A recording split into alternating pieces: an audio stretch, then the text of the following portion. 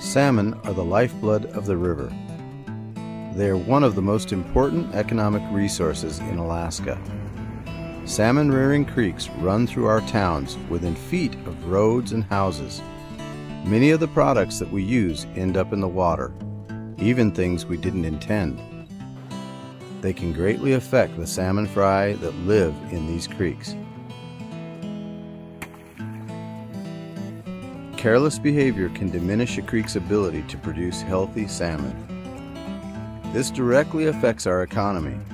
Salmon fry equal dollars and cents, not only from fishing activities, tourism, but in our quality of life.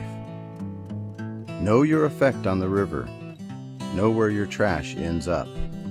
Clean water is critical to the survival of everything. Collect hazardous waste oil, paints, chemicals, and dispose of them correctly. Help keep our rivers clean and living. Alaskans don't want to see their rivers die. Keeping our rivers clean is everyone's responsibility. Say no to trash and chemicals in our waters. No way in AK. Alaska's wildlife and fish make us unique, but we each bear a responsibility to help preserve it.